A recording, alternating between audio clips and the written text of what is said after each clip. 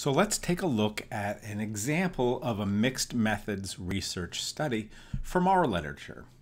I think that this one both topically will be interesting, but also the methodology is kind of a typical example of how these two types of research designs will be combined. So the title of this article is Team Sport Athletes' Perceptions and Use of Recovery Strategies, a Mixed Methods Survey Study. Now think about this, like if your goal was to figure out, what type of recovery strategies or techniques do athletes use, you could go about studying that in a number of ways.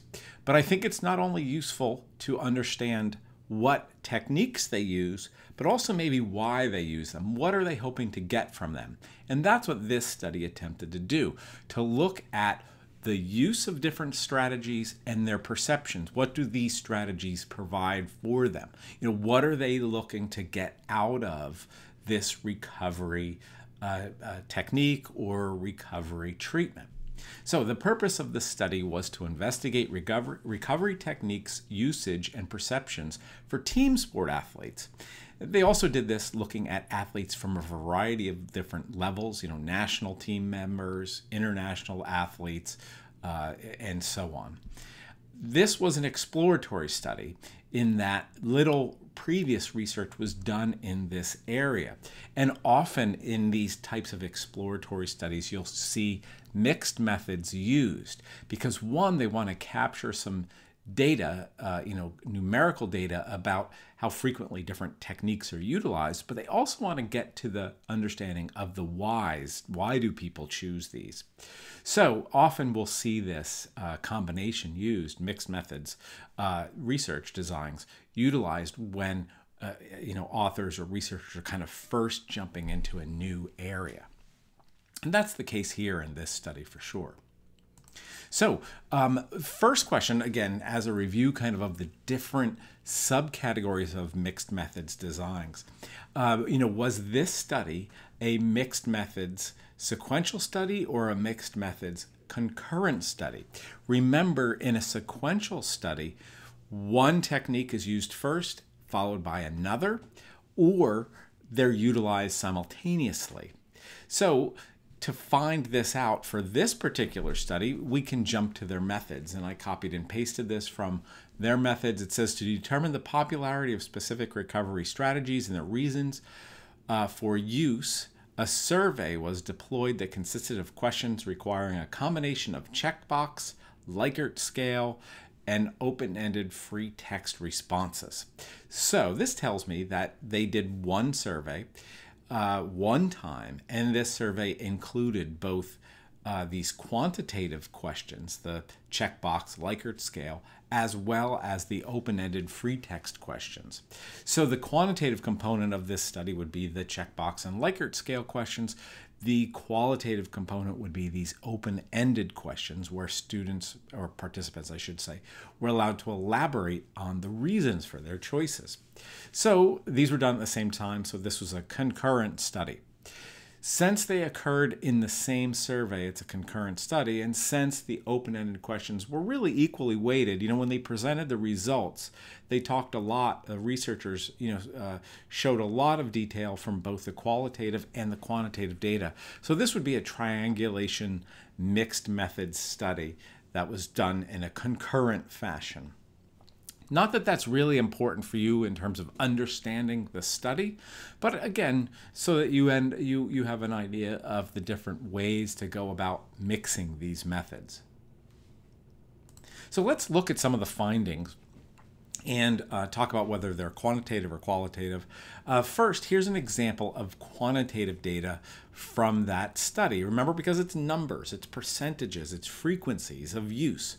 And what this figure shows, and I've only shown you the bottom two parts of it, it compared national, I guess this is U.S. athletes to international athletes, and said which of these recovery methods do they use the most. And again, 100% of the international athletes, for instance, utilized massage as a recovery technique versus of the athletes in the national athletes, that number was, maybe 70%. So we see some differences. Again, it allows us to look at what types of recovery techniques are used most frequently, which ones least frequently, and then also within these groups to see if there are maybe differences in their frequency of use and so on.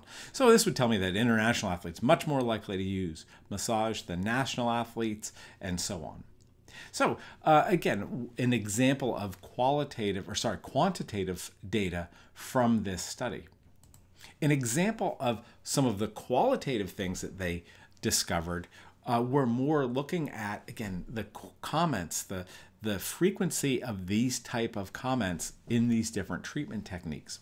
So again, when they looked at people that utilized active land-based recovery techniques like walking, the physical benefit that they reported in the open-ended questions were things like, improves range of motion, loosens their joints or their extremities, reduces injury. These were some of the comments that they utilized in these free text answers.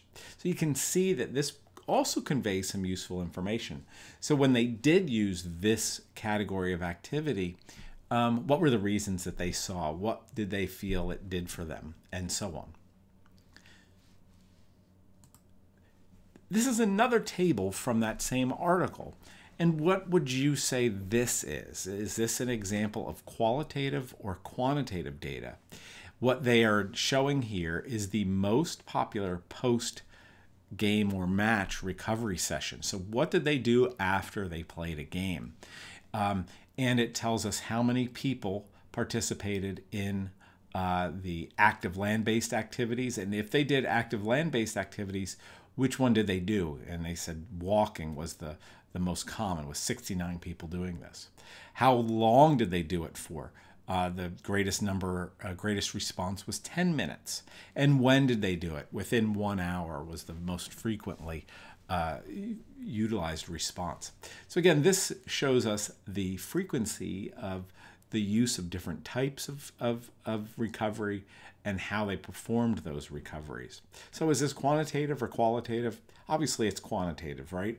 Because it's numerical data. It tells us how many people fell into each of these categories.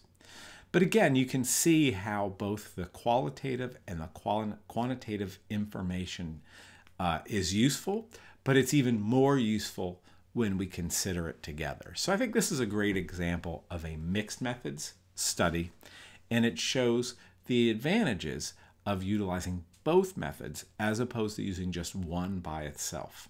Because the subject's perception of the value of these different techniques and the reasons that they want to use it is going to be very important in addition to the actual frequency of its use. So anyway, that brings this unit to a close. The references for this presentation include, again, the textbook that we've been utilizing throughout this course by Baudry and Miller, which is Research Literacy, a primer for understanding and using research. And then we also utilized the article by Crowther et al., where they examine team sports athletes' perceptions and use of recovery strategies. I'll provide a copy of this article for you, the full copy of this article for you to review as well, as it probably is an interesting read for all of us that are interested in human movement and recovery.